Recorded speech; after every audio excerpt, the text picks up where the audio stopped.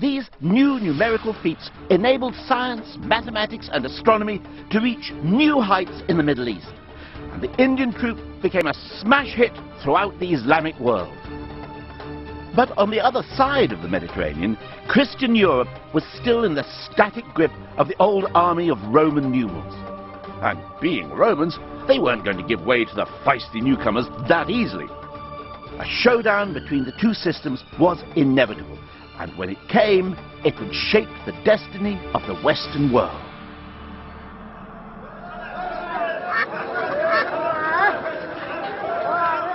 The beginning of the end for the Roman numerals started on the shores of North Africa.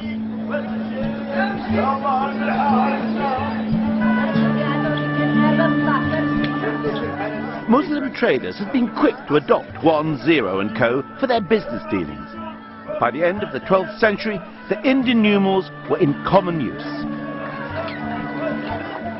And it was in the bustling port of Baudhayana that the young son of an Italian diplomat based in Algeria first witnessed their amazing act.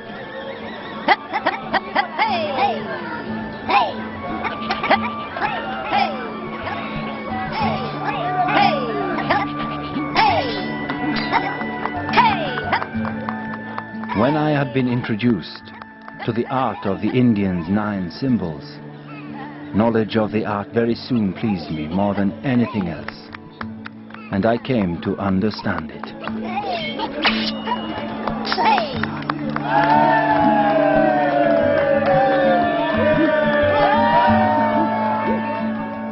That young man was known as Fibonacci, and he was so knocked out by the Indian numerals that when he grew up, he decided to take them home.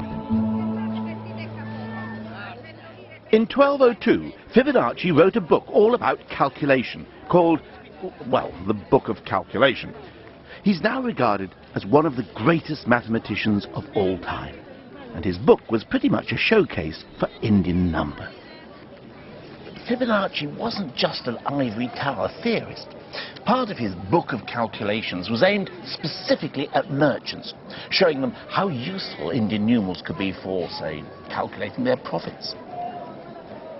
Not exactly a page-turner, you might think, but this was a time when capitalism was beginning to come out into the open in Europe.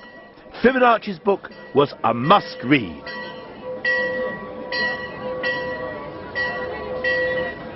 Unfortunately, ordinary people felt comfortable with the old numbers.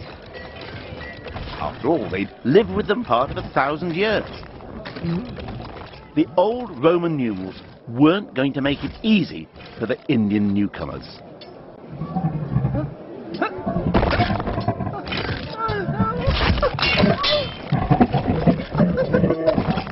And it wasn't just a question of tradition. Your average punter had some pretty good reasons to prefer the old system. For example, many medieval Italian cities had their own currency. So every time I found myself at a new town or a new set with extras in costumes, as the case may be, I have to go to the money changer's bench, or banker, as it's called. A banker was a counting table, basically an abacus with counters instead of beads. The men who operated them, the bankers, had to swear an oath not to cheat their customers. Mind you, if the magistrates find he is cheating me, they'll come and break his bench, and his banker will be rupta, which is the word for broken, and he'll be declared bankerupta, which is where we get the word bankrupt from. Hi. Now, these things, how much can I get those in whatever place this is? He's counting it now. It's reassuring to see he's using numerals I'm familiar with, which are Roman numerals, of course. And he's using this abacus, so at least I can see what he's doing. And I get that much. Oh, right, fine. Well, thanks a lot. Nice doing business with you. But what if I was to go over to one of the smart chaps using the newfangled Indian numerals? Hi. Now, how much will you give me for that?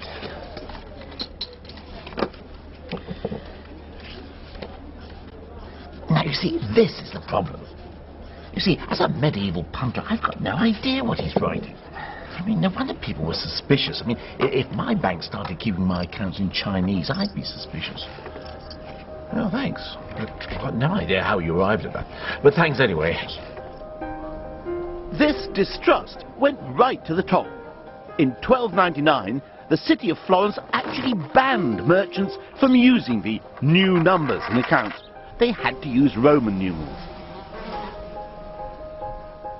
But no number was treated with more suspicion than one's partner, 0. One writer called 0 a sign which creates confusion and difficulties.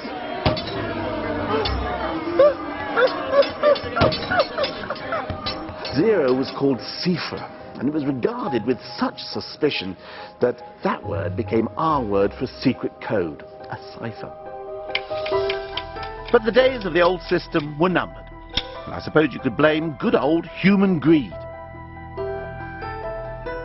The traditionalists who clung to the abacus and Roman numerals had never had to calculate interests on loans because the Catholic Church said charging interests on loans was a sin. It was called usury. But come the Reformation, the Protestant churches were more business-friendly, and the long-held Christian objections to capitalism seemed to, well, disappear. So, in this new money-lending, interest-charging environment, which would prove the more useful, Indian numbers or the abacus? Well, let's find out. On my right, one first-class mathematician. On my left, one first-class abacist. So, supposing I lend someone £10 at 0.5% interest a month, how much do they owe me at the end of the year? Okay? Ready? Steady? Go! Kimmy's been an abacist since she was just 15 and is using a modern Soroban model. But just as they did in the 16th century, she's rounding her numbers to the nearest penny as she goes. Let's hope she can round herself up into first place. Marcus is using a pen and paper, so he's working to an eye-popping 12 decimal places. He lives in North London with his lovely wife Shani and 3 charming children. He's not big, but he is clever. Ah, Kimmy has got an answer. Kimmy, Yes. what's your answer? £10.60. £10.60. So compound interest after a year would be £10.60, and the abacus seems to have got there before the mathematician. Well, I don't want to put a damper on things, but I think that answer is actually wrong. I've got an answer of £10 and 61.6777664035 pence to be precise. I've actually picked up the subtlety of compound interest, which is it's a little bit each month, but it adds up, so I've got this extra 1.67p. For the medieval businessman, it would mean the difference between making a living and not. Maybe that's why the abacus user looks so miserable. As capitalism gained respectability, calculating interest and compound interest became de rigueur for any self-respecting businessman. And for doing that, even with an abacus, the old Roman system was simply no match for the Indian numerals. So, centuries after Fibonacci had brought them to Europe, the Indian numbers finally outmaneuvered the lumbering old Romans.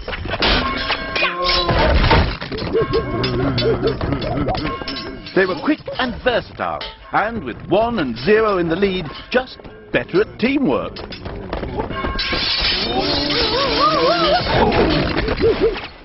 When the end came, it was a pushover. The old Roman numerals were at last bankerupta.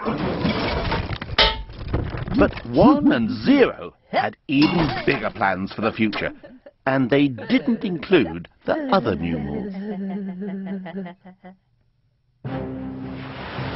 In the meantime, the full troop of Indian numbers took over the Western world.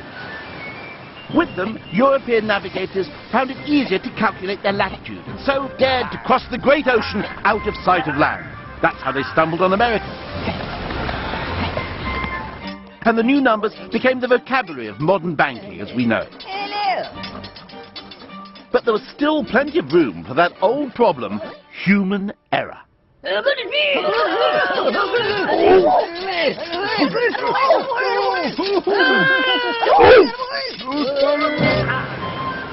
Columbus thought he'd got to Japan, when in fact he'd got to the West Indies, half the world away. He'd made a mistake. Humans do. which was something one man was determined to stop.